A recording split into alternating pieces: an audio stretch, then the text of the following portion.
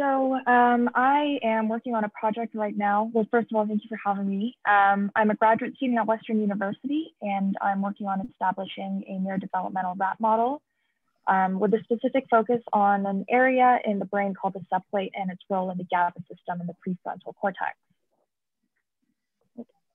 Okay, so my model is trying to focus on specifically cognitive symptoms of schizophrenia.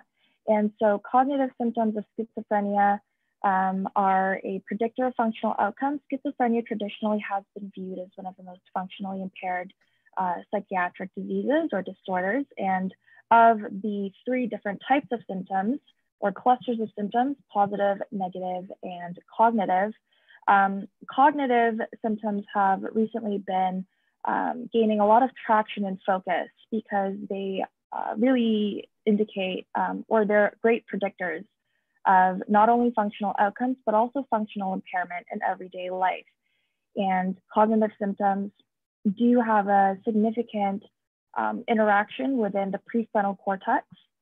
And the GABA system has been identified as a key player in cognitive symptoms, as it may result in disrupted excitatory inhibitory balance, which may underlie these cognitive symptoms that we see within schizophrenia. And so the overall aim of my project is to, again, establish a neurodevelopmental rat model that show molecular abnormalities that are relevant to schizophrenia by lesioning this transient layer early during neurodevelopment called the subplate in the developing prefrontal cortex in rat. And so the subplate is a relatively novel field or area of research within neuroscience. And subplate neurons are one of the earliest generated and the mature subset of neurons. And they actually are just below the cortical plate. If you see here on the left, this is a P2 rat brain. And so I've outlined the cortical plate here and the subplate, as well as the white matter. So the subplate is very transient. In rat, it only stays around the first 1 or 2 postnatal weeks, and they quickly begin undergoing programmed apoptosis. And the role of the subplate during early development is to kind of serve as a waiting compartment. And so the thalamus during early development will project its thalamocortical inputs towards the cortical plate, and the subplate neurons will essentially kind of catch those inputs and relay them towards the cortical plate. And as I mentioned just a couple minutes ago, subplate neurons undergo programmed cell death towards the end of the first postnatal week, sometimes beginning of second postnatal week, really depending on the birth date of those neurons, which results in a more monosynaptic thalamic input to the cortex that we know are present in adults. And so here on the bottom left, there's a schematic, and layer 4 is just a layer of the cortical plate that one of the papers I really took inspiration from for my thesis was focusing on. And so that's why it just happens to be layer 4. But essentially, during early development, the thalamus will relay its inputs to the subplate, and the subplate neurons catch that and further relay it to the cortical plate. And throughout development, our subplate neurons undergo apoptosis, and it's a more monosynaptic thalamic input from the thalamus to the cortex. And so in lesioning the subplate, the hypothesis is that thalamocortical afferent pathfinding may be aberrant, which may contribute to the development of abnormal cortical cellular distribution, potentially that we may see reflected in schizophrenia. And so these abnormal cellular distributions in schizophrenia include GABAergic neurons, and more specifically, a subset of those which are parvalbumin interneurons seem to be affected.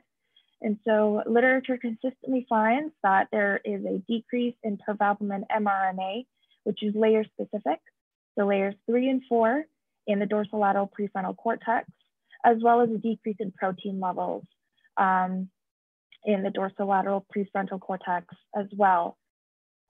In addition to parvalbumin deficits, there also seems to be a consistent finding of aberrant GAD67 protein levels specifically, again, in layers 3 to 5 dorsolateral prefrontal cortex.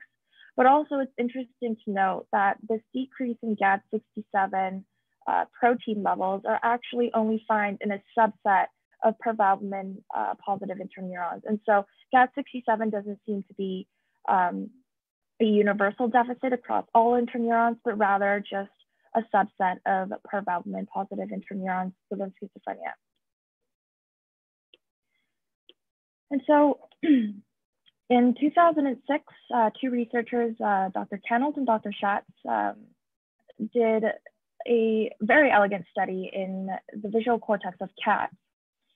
And my thesis was actually very heavily inspired by this project. And so in their study, they lesioned the subplate in the visual cortex of cats, and they found that it resulted in an immature GABAergic system in adult cats. And a lot of the molecular abnormalities they found in these cats as an adult were very similar to molecular abnormalities that we see in postmortem schizophrenia brains. One of them was decreased KCC2 mRNA levels. KCC2 is a chloride cotransporter protein, which I will talk about in just a minute. And they found a very localized deficit in specifically layer 4 of the lesioned subplate brain as an adult. And they also found that perforated patch recordings revealed a depolarizing current only in layer 4. And so GABAergic neurons are traditionally hyperpolarizing. However, they found that a lesioned subplate in layer 4, they found it to be depolarizing. And so these chloride cotransporter proteins that I was just mentioning, one of them is KCC2. And KCC2 acts in tandem with another chloride cotransporter protein called NKCC1. And so early in the immature brain, NKCC1 is expressed more in relative to KCC2. And so the ratio of these two proteins that are expressed eventually determine the intracellular chloride concentration, which subsequently predict or affect the GABA-A receptor function, which then determine the GABAergic response.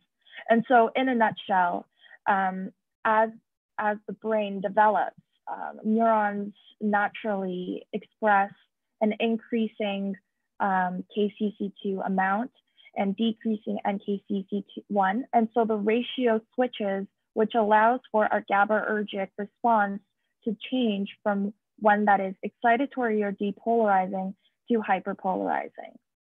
And so essentially what the study found was that in adults, the GABAergic system was remaining an immature one. Previously, my lab have also taken a look at these animals and done several behavioral tasks. And we have seen traditionally that the NGF lesioned animals or the subplate lesioned animals performed worse on several behavioral tasks that were related to focus and traditionally related to schizophrenia behavioral models. And so just for the sake of time, I'm just going to go straight into the methods.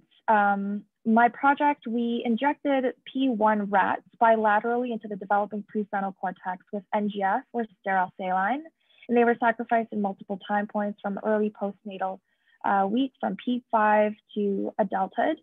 They were immersion fixed, and then coronal sections were cut and subsequently immunolabeled for KCC2, that chloride cotransporter protein, parvalbumin, and GAD67. And then images were analyzed with ImageJ software. And so I use NGF to lesion my subplate, which essentially during early postnatal weeks binds to P75 receptor, causing cell death specifically within the subplate layer. So my study has found that this parvalbumin protein and GAD67 protein have a difference, or more specifically, sorry, the parvalbumin intensity It seems to be lower in NGF animals as compared to saline animals, which is our control animal. And so this is only specifically in the lower prelimbic cortex, which I have assigned as layers 5 and 6. We haven't seen any significant differences in the density of either parvalbumin or GAD67 positive cells, nor have we seen any significant differences in GAD67 in fluorescence intensity levels. However, there seems to be a layer-specific parvalbumin intensity difference across our groups as we expected according to literature seen in postmortem schizophrenia studies. There we go. I also got a chance to look at KCC2, and so KCC2 just has a kind of fluorescence signal distribution pattern or expression pattern that is quite difficult to quantify in terms of how many cells or density of number of cells that are expressing KCC2. And so I just decided to stick with the intensity outputs. And I found, so the analysis shows that there is a significant difference in the intensity of KCC2 across our experimental and control groups, specifically in the upper prelimbic cortex. To my knowledge, there are no studies right now that look at KCC2 levels in the early postnatal weeks. Most studies only look at KCC2 as an adult. And interestingly, we didn't find any differences as an adult in KCC2 intensity. Another protein that I am slowly starting to analyze and take a look at is NKCC1, which again, as I mentioned earlier, is kind of partnered with KCC2. And so I thought it might be just nice to show you the distribution patterns of NKCC1 in a control animal early during postnatal weeks. So this is postnatal day 2 when NKCC1 is expected to be expressed at high amounts. And you can kind of just see the outline of the cell membrane here within the cortical plate. And so to conclude, there's a decreasing trend in parvalbumin protein expression in subplate lesioned rats in the prefrontal cortex in line with several postmortem schizophrenia studies. We are seeing higher KCC2 expression in early postnatal NGF rats compared to their saline counterparts. This could be due to the subplate's role and KCC2's role in neuronal migration. And so this could be a compensatory mechanism, and NKCC1 expression patterns are to be determined in subplate lesion rats. Great, thank you. So we have an open question for you.